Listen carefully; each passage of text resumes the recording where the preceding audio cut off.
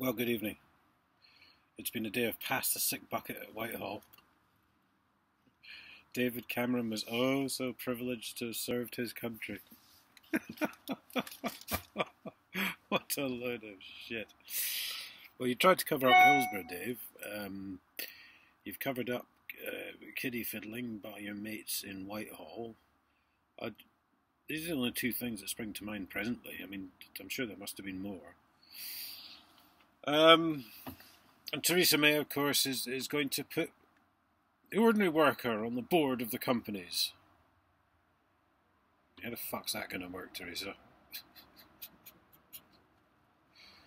That she's going to make it a better place and support the working people. And yeah, we've heard it all before. Do you know what I mean?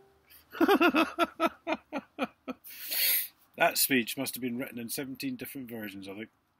The last bloody, 17 prime ministers probably. Jesus.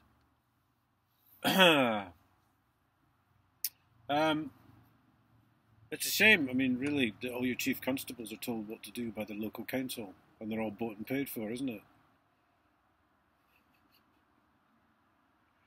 Yes, that's you, Chief Constable Adolph Wood of Cambridgeshire Police. Have you fucking resigned yet, you bastard?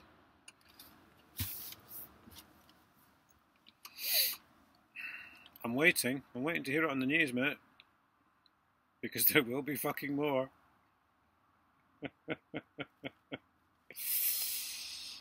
Oh dear, oh dear, oh dear.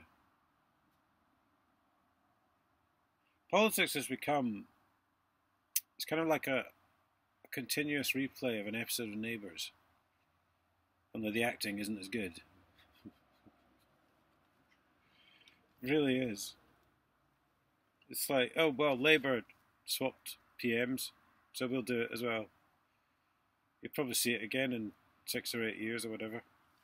Next party's in.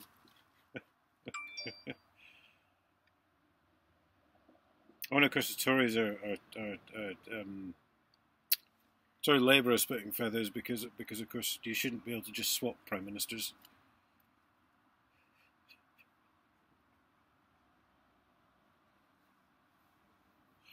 Is anyone else seeing this at all?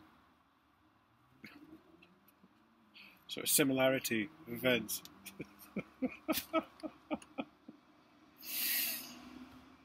Philip Hammond is Chancellor Exchequer. I believe he was fucking useless as Transport Minister. So I can only assume he'd be useless as Chancellor Exchequer.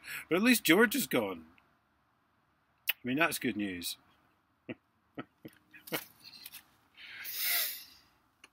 Philip Hammond won't have to read between the lines of cocaine.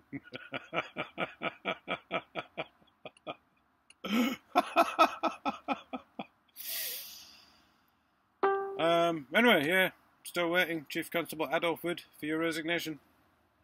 Bye bye now.